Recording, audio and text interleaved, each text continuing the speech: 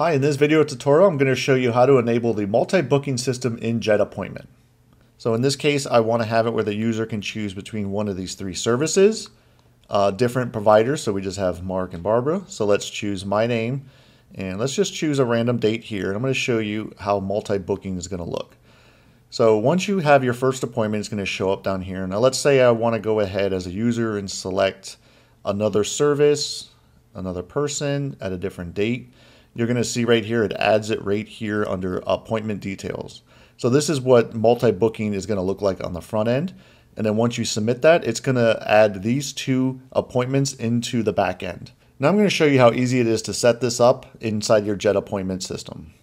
Once you have everything set up in your JetAppointment, you're going to want to make sure you head over into your working hours settings right here. And by default, multi-booking is not enabled. So you just need to go ahead, click this on. And then there's a few settings that you're going to want to make sure you configure so it works correctly in the front end. The first one is your slot count. You're going to want to make sure that you have a minimum and maximum number here. So basically, how many different appointments can that user make in that one interface? So you're going to want to set this to a number like a 5, for example. So if I go ahead and add more than 5 appointments, you're going to see that it's going to say this message right here. You set the maximum amount of appointments.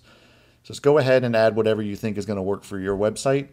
And the other setting you're going to want to maybe look at is lock time before. So if someone is trying to book an appointment and there's not enough time, so for example, if I put like 15 minutes in here and someone's trying to book at 4 o'clock, let's say PM, and let's say it's 3:50, if you have that set to 15 minutes, it's not going to let that user make that appointment. So it's kind of like a buffer time, but it's a locked in time instead. And that's all you have to do to set up your multi-booking inside JetAppointments. You don't need to worry about setting up anything inside the widgets for each form. That's all done automatically. Now I'm going to jump into the front end of the website, do some testing, and then I'm going to jump over back into this dashboard and show you what it looks like when someone submits a multi-booking system inside your back end here. The first example is a static form, and you can see right here I have a few different services and 2 different providers.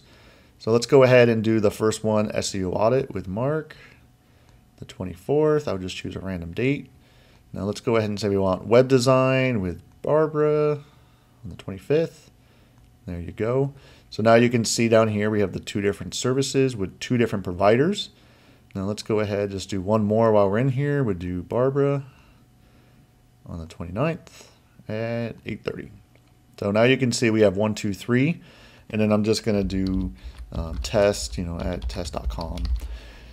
So when this submits, we're going to see how this looks on the back end now. So now if we go back into your appointments dashboard, let's go ahead, hit refresh. And now you're going to see this new thing down here called group, contains 3 appointments. So this is what's nice about the multi-booking system is it kind of puts it all in a folder and not just list them all at once. So you can see when you expand that, you're going to see all the 3 different services we just booked. Everything looks good.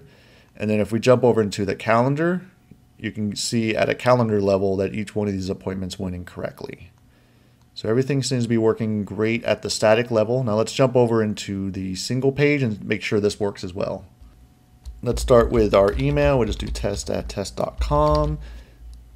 And we just have the one service. So we're on the services web design page right now. I'll just choose Mark. Let's say the 23rd at 8:30. Now let's choose Barbara and the 30th at 10:30. Make sure that works correctly. So we have 2 different web design services, 2 different providers. Everything looks good. We'll hit book. Let's go back into this dashboard and make sure that that group is coming in correctly. And yet you can see right there, group number 2 contains 2 appointments. And it's got the Barbara Mark. Let's go to calendar. Hit refresh. Make sure that these all came in correctly, which was at the 30th and the 23rd. So we have the 30th and the 23rd. Yeah, everything looks like it came in correctly. And if we jump back over into this dashboard, they give you a few options where you can go ahead and delete the whole group if you want. So if you need to remove these 2 appointments, you could just click that. Or what you can do is go to each appointment and change the different status. If you need it here, you can change the provider. So they give you the different options where you don't have to delete the whole thing, which is nice. So let's go ahead and remove one of these. So let's say the web design on the 30th, we can just remove that one. And now you can see that's gone. Let's make sure on the 30th that removes from your calendar. Yep, so that looks good. And let's go ahead and just show you how easy it is. Delete the whole group. You're going to say these 3 appointments are now gone. If I jump into the calendar, now you're just going to see that 1 appointment's left over. So that's really nice. They give you that option. Let's go ahead, just delete this group and go back to what it was. And everything is back to blank. And that's it for this JetAppointment tutorial on how to set up multi-booking. Thank you for watching.